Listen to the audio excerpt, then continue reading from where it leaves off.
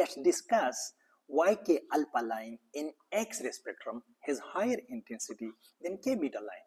We know that in XRD, in X-ray diffraction analysis, we use X-ray. We use these lines to identify the crystal structure of the material.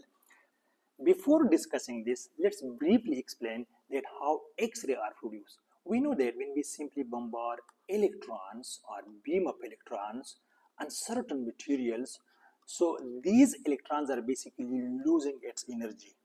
These electrons are decelerating, and we know that these electrons having only kinetic energy, and we know kinetic energy is equal to half mv square.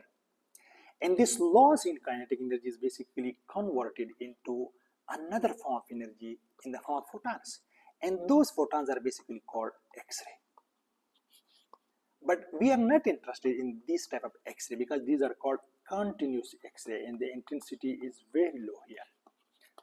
But we are interested in characteristic X-ray. So now we know that every material is basically composed of large number of atoms, billion or trillion atoms, right? So when we use very high energetic electrons, very high energetic electrons, so the electrons can reach to the core level of the atom. And there is a probability that the incident electron can knock out the core electron. So we get vacancy here, we get hole here. And this is basically called the ejected electron. Now, there is a vacancy in the K shell. This is basically the K shell, this is basically the L shell, this is basically the M shell. Now, there is a vacancy here in this K shell here. So, the L shell electron can drop to this vacancy. And because of this transition, the electron in the L shell is in high energy as compared to the K shell.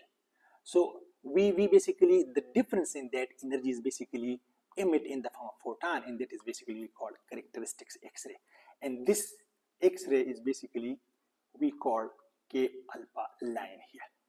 Now look, there is also a probability that this vacancy can be filled by this M shell electrons, but this probability is very less because common sense is also say that this shell is closer to this vacancy. So there is a more probability, more chance to fill by this L shell as compared to the M shell.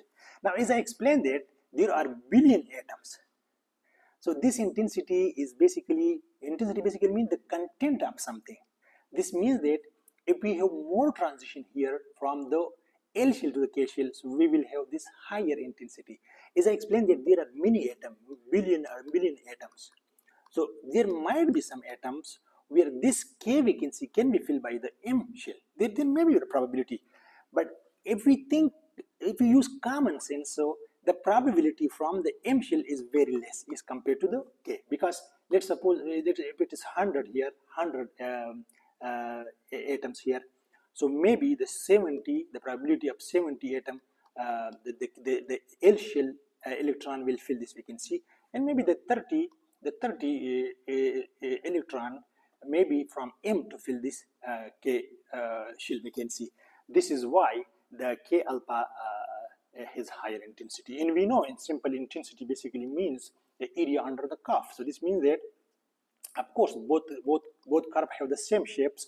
So this means that this intensity is higher, K alpha, very not only high, but we know that the area under the curve is basically intensity. So the shape are the same. So this means that the K alpha intensity is very high as compared to K beta. So this is why we say that the K alpha intensity is greater than the K beta, and this was the reason behind that. This is a little bit tricky one, but I must ask the community that please work that. If let's suppose if the target material is composed of 1,000 atoms, and all 1,000 atoms, the L shell atoms basically fill this vacancy, then how this K beta is possible? Because as we explained that this L shell is very close to the K shell, so we can think that there will be always the L shell to fill this vacancy, and there will be not chance, there will be zero probability to fill this K shell we can see by M shell. But I explain a little bit here, but how this is possible.